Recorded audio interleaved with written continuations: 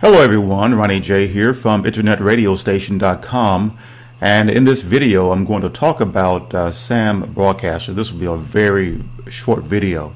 So what is SAM Broadcaster? Well, the acronym SAM stands for Streaming Audio Manager Broadcaster. It is an internet radio automation, playout, and encoding system. Basically, SAM Broadcaster is a virtual radio studio within software. It mimics the hardware that you would see in traditional radio stations, but it does it via software. SAM Broadcaster offers a very extensive feature set which are beneficial to internet radio stations and also terrestrial traditional radio stations.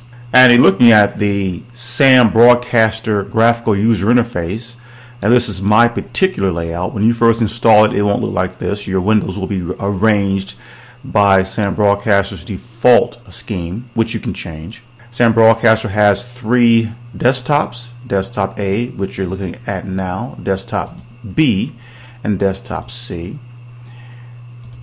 SAM Broadcaster is a Windows-driven system, and I don't mean Windows as far as Microsoft, but if you look at this link here at the very top, you can pull this down and you have windows that you can select. The ones that are checked here are the ones that are being displayed. For example, I have a clock here, Deck A, Deck B, encoders. For example, I have a clock, Deck A, Deck B, encoders. I also have a voice FX, sound effects, voice tracking, request, statistic relays, playlists, history, and key, and also various windows that I've selected for my Desktop A and Desktop C.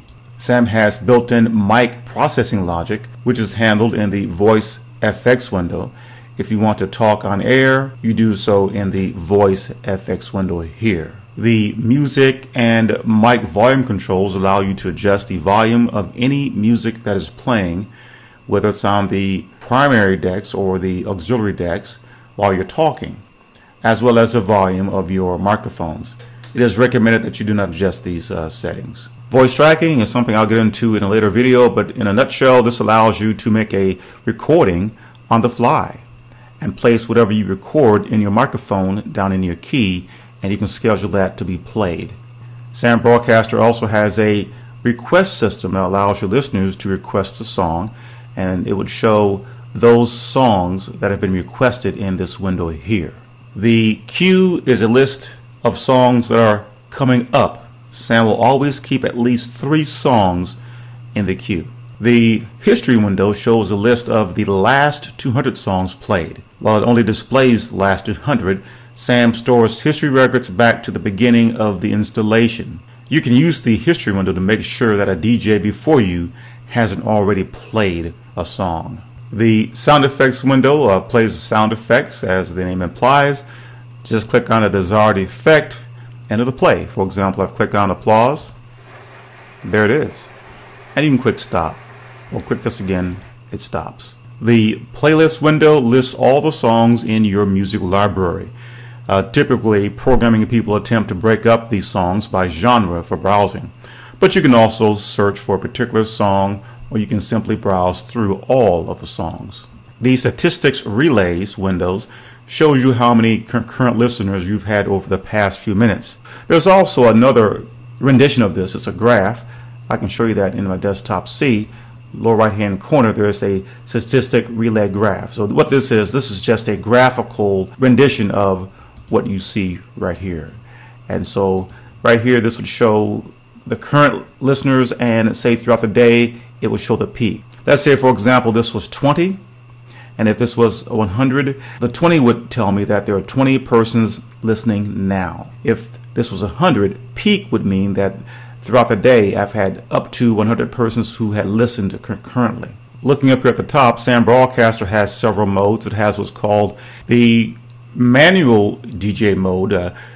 Most DJs use SAM in manual mode, and this only means that SAM will not automatically play songs back to back like it would during the day when no one is in the studio. Instead, the DJ must manually drag and drop files into the audio decks and play them manually. The auto DJ mode, SAM probably spends 97% of his time in the auto DJ mode. This means that SAM is automatically choosing music throughout the day and is automatically mixing songs together based on certain properties that you would set up in the studio. If we click on the config button here, this is where you would go into SAM to do your various configurations, and I'll cover that in another video, and you'll become familiar with each and every component within SAM Broadcaster. But that's basically it about SAM Broadcaster. In my opinion, SAM Broadcaster is the best system to use if you want to run an internet radio station. You could use Winamp, but as you can see, Winamp is very limited. SAM Broadcaster has lots of features that make it very easy to automate your station. And as you can see here, I have Rip Radio Smooth Jazz, WRIP, and this is my software choice. SAM Broadcaster will cost you about $299. That's SAM Broadcaster Pro, and it's worth every penny. It'll be one of the best investments that you make for your internet radio station. So that's it. I'm Ronnie J. Thank you for listening.